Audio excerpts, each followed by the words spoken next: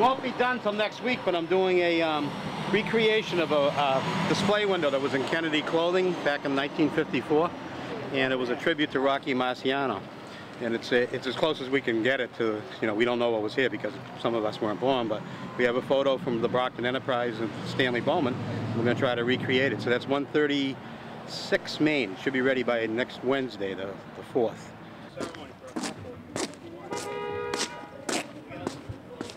Okay. Right, go ahead. Yeah, well, the Downtown Fest is scheduled for 12 days. We've already had a car show and a marketplace. We hope this thing can grow into something. This is the 5th year, and we're hoping that it'll become something even bigger. We're trying to bring attention to downtown. As you can see, the farmers market's grown a little bit. We have entertainment coming.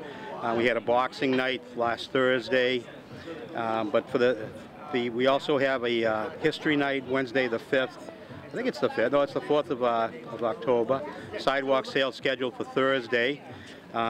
We had at the Hop. It's kind of a rock and roll sock hop from music from the 50s, 60s, Bill Haley and the Comets, and stuff that I remember. I'm getting older, and but we're just having a good time. It's a festival that's growing. It's business orientated. We're trying to help the businesses downtown. We had an open house on Saturday, September 30th. We have the magic show down at Love's Magic Academy, 246 Main, I think. I'm going off the top of my head. He just opened up. Chris Leverdare opened it.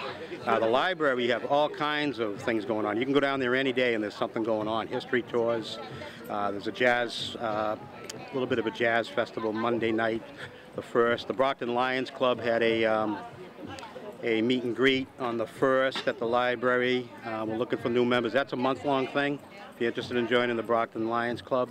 The Brockton Library Foundation actually had their meet and greet on the 2nd, and they're looking for new members. It's must be October must be the membership drive month.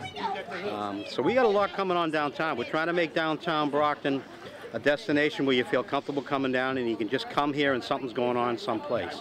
So this is the beginning. We do have a ways to go, but we're having a good time.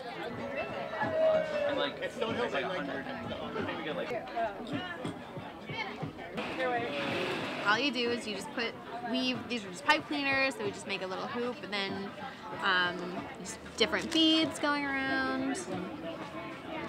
There are letter beads, sometimes we find buttons in there. Just,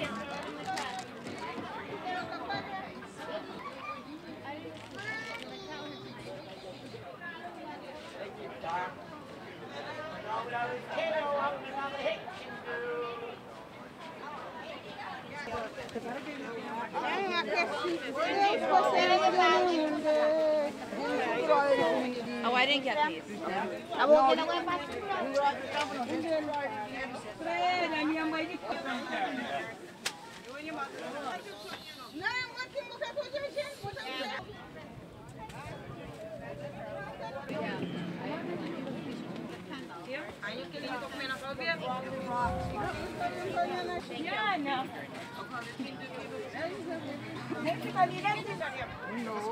All right, give me that then. Okay.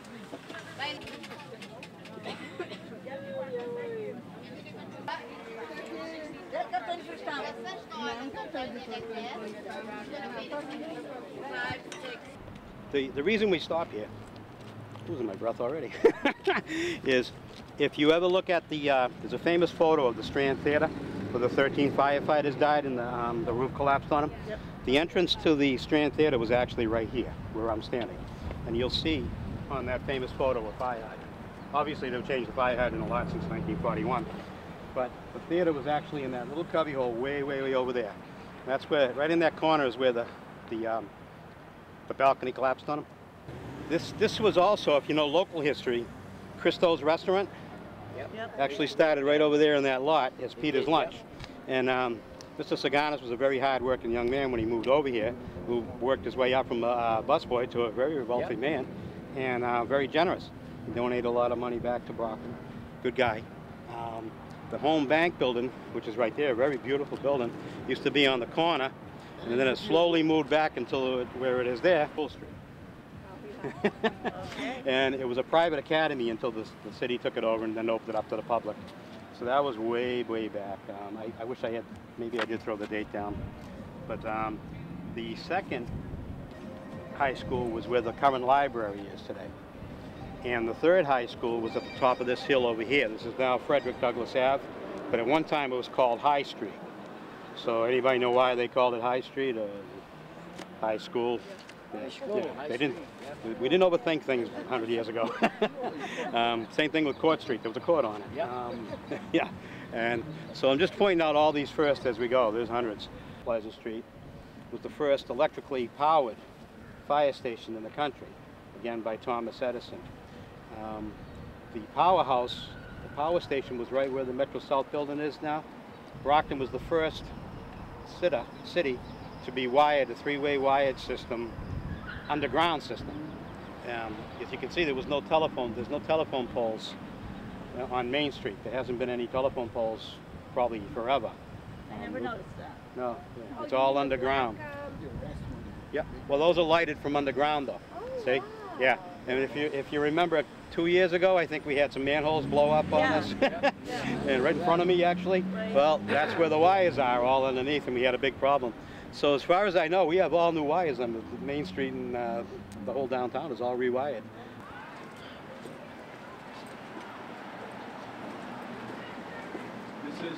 This is the Downtown Brockton Museum. Been here officially about 1.5 years. I've been here myself for probably about 6 years with a hobby shop, and then I changed it over to a tourist welcome center and a museum, Brockton history. There's lined-out train layouts running, not at the moment, there's nobody in there I hope. And there's model kits in there, there's all kinds of hobbies, Brockton history, classic toys, all kinds of nice, neat things. This is part of the Brockton First here. See, the first department store, Santa Claus, was from Brockton, James Egger, in 1890. This is the trolley. This is from the trolley lines.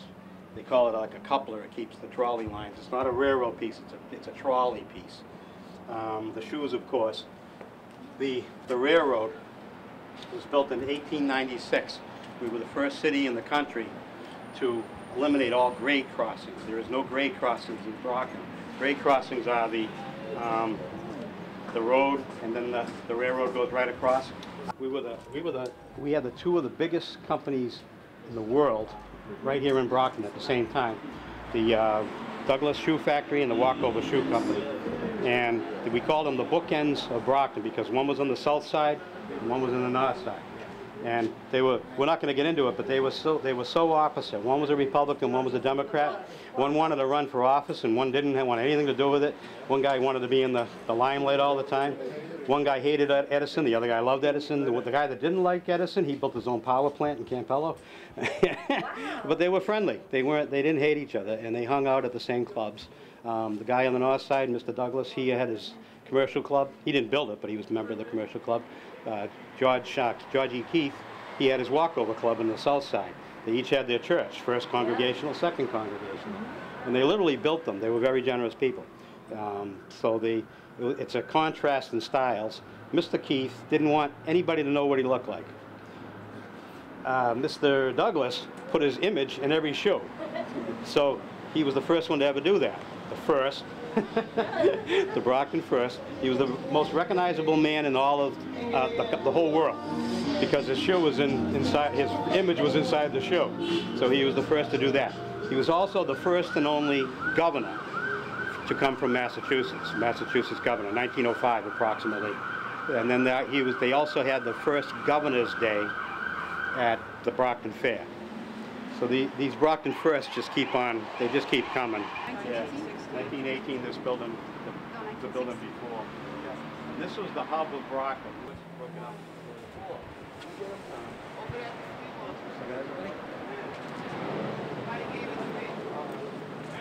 And as you can see, a lot of the stuff is still there. Of course, the sign not, but I know Mr. Rom, it's actually his son.